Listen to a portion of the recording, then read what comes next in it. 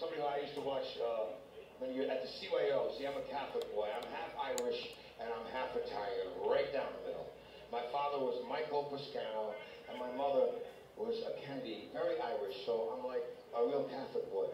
So I used to go to the Catholic Youth Organization dances to watch this man play guitar. Where is he? Johnny.